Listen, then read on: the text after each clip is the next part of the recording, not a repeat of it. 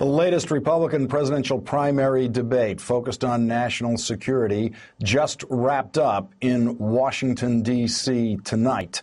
Newt Gingrich went into the debate leading the pack with 24%. Mitt Romney has 20%. Herman Cain went into the debate with 17%. Rick Perry, 11% in a CNN poll. Everyone else is in single digits.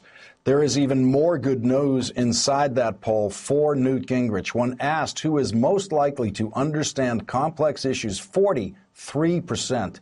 Very overwhelming number for Gingrich, said Gingrich is more likely to understand complex issues. The next one down, 18% said Romney. 12% of misguided Republican voters thought Cain has the ability to understand the complex issues the best, and 11% said Ron Paul.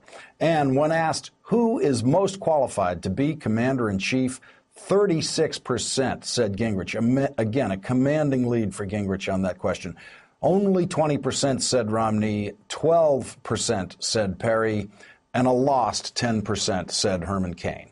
In the politically most loaded exchange of the evening, Newt Gingrich and Mitt Romney sparred over the problem of illegal immigration.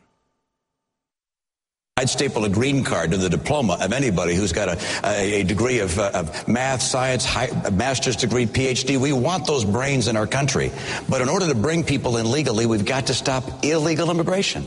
That means turning off the magnets of amnesty, in-state tuition for illegal aliens, employers that knowingly hire people that have come here illegally. We welcome legal immigration. This is a party. This is a party that loves legal immigration.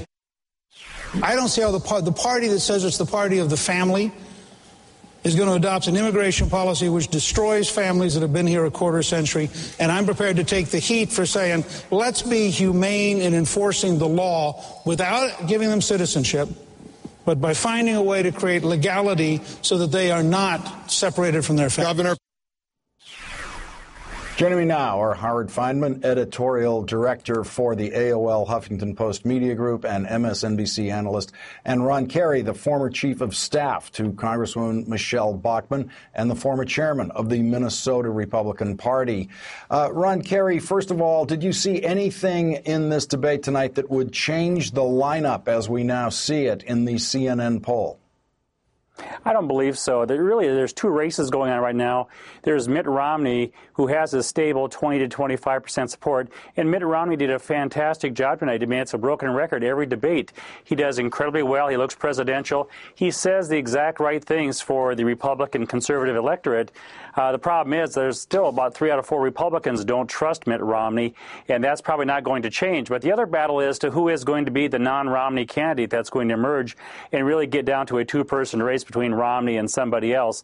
And Newt Gingrich did a fine job tonight.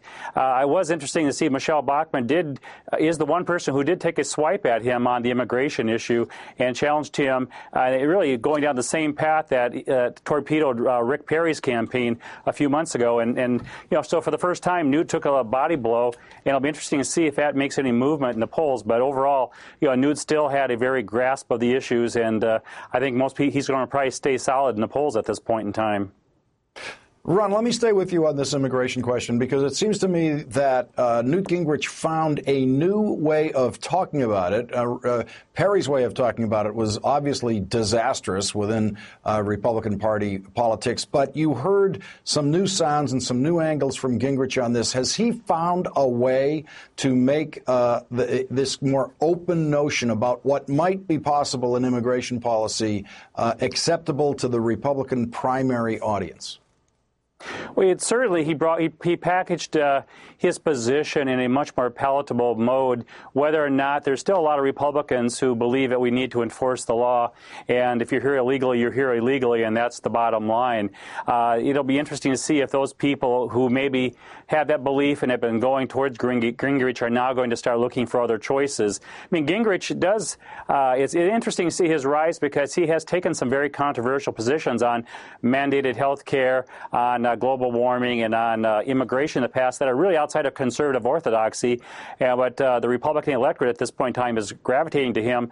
The question is it going to be a short-term date or is it going to be a long-term romance? And so far we've had a lot of short dates, but nobody's been able to really have that sustaining power among the non-Romney candidates. And we're getting down to the fourth quarter here. Will anybody else have a time to rise up? And can Gingrich, basically because he's doing well at this late stage in the game, be the winner by default, if nothing else, to go against Romney because we're so close to the beginning of the Iowa caucuses?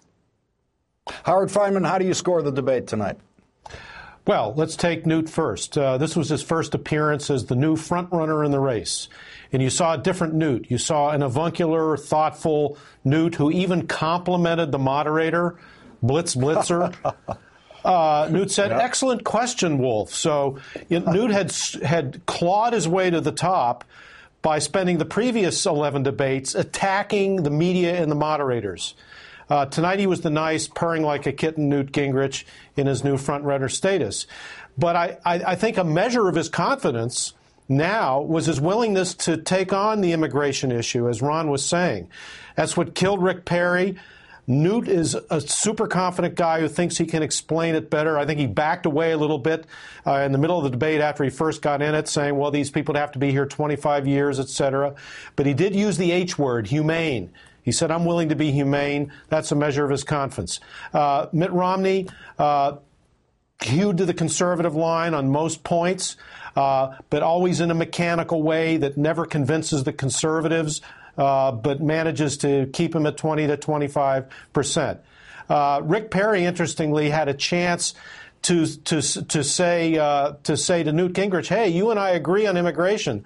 But Rick Perry's so flummoxed at this point that he didn't do it. He stayed away from that and instead stressed making all these ultra-conservative points on foreign policy, which I think were designed to impress the questioners such as David Addington and Paul Wolfowitz. I half expected Dick Cheney to ask the last question tonight and talk about war policy.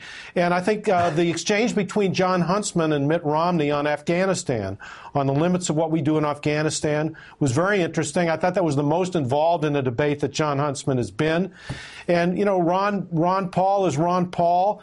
He makes a lot of sense on a lot of things, but then usually says something a little squirrely toward the end, and he did that again tonight.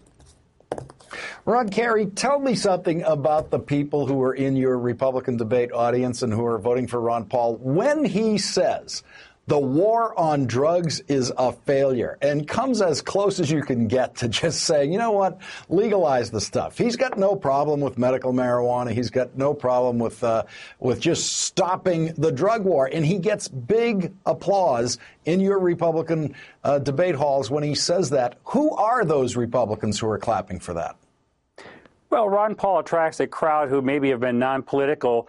It's largely a under 30 male crowd that follows Ron Paul, and they're good people, but there is a very finite number of them in the Republican circles. You know, Ron Paul's going to be at 8 to 12% in the primary, and he's not going to fall below 8, but he's not going to go above 12 unless there's unique circumstances. They're very dedicated people. They will show up to vote, and they do go quite far in the political process simply because the world, as they say, belongs to those who show up, and they show up in the process. So they have influence above their numbers, but again, it's a very finite group, and he's somebody who is going to just basically park roughly 10% of the conservative libertarian vote under Ron Paul and take them off the board. But he's not going to be a factor at the end.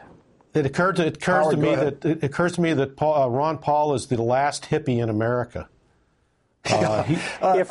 He's the anti-war, let's legalize pot candidate. It's really amazing to see him pop up in the midst of the Republican nominating process. You know, Lawrence, if I can... Howard, Mitt Romney delivered his standard debate performance tonight. Right. But is that still good enough? He's now in second place, and it is not just a close second place. He's now in what is a distant second place to Newt Gingrich. And Newt Gingrich is polling as the candidate who would be the best commander-in-chief. He's polling as the one who understands the complex issues the best. Doesn't Mitt Romney have to find some new moves now against Gingrich? Yes, he absolutely does. And see, now everybody's waiting for Newt to blow up. You know, Newt's capable of losing his temper. He's capable of overplaying his hand. There's always internecine battles in Newt's entourage, as we saw when his staff quit back in June. But if it's all about debates, he's got the gravitas to win these debates. Also, the notion that it's got to be a governor who handled a local economy doesn't seem to be holding water, at least in this election cycle. And Newt Gingrich can go back to the days of the 90s, which ironically Bill Clinton's out there inferentially touting. So, you know, Newt's got a lot of strength here. And I think that Mitt Romney needs a new rationale of some kind, and he needs a new strategy. Because what's going to happen is his people, he's got very experienced people in his campaign, they're going to look for dirt on Newt. They're going to go after Newt with all kinds of Oppo research and all kinds of stuff. But Newt is kind of pre-disastered, to use the phrase from the John Irving book. First of all, because all the other candidates who've come before him are deeply flawed, whether it's Michelle Bachmann or Herman Cain or Rick Perry. So Newt's flaws look moderate in many respects by comparison. Also, Newt has been gone over so many times. Nothing about Newt is new except maybe recently the stuff about Fannie Mae, which he should have been asked about tonight, by the way, and wasn't, and all the money he got from the healthcare industry, which he wasn't. The rest of the candidates are going to have to attack Newt. I didn't see any of that tonight. They're really going to have to go after him if they're going to try to stop him. And that means talking about his lobbying ties and about Fannie and Freddie, maybe even stuff about his personal life that, you know, the Oppo guys will try to slip to reporters. It's going to get really nasty very fast. And I think Mitt Romney's going to have to confront him and say, Newt, you know, you're the old story. You're the story of the old Washington. I'm from outside Washington. The problem is that Mitt Romney doesn't read as an outsider. When you watch Mitt Romney, he seems like the ultimate insider, at least in terms of the establishment, if not Washington. So, yeah, Lawrence, it seems like he actually won a Senate campaign a long time ago and has been in Washington ever since. Exactly. Yeah. Right. Howard Feynman, editorial director for the AOL Huffington Post and Media Group, and MSNBC analyst, and Ron Carey, former chief of staff to Congresswoman Michelle Bachmann. Thank you both very much for joining me tonight. Thank you, Lawrence. Thank you.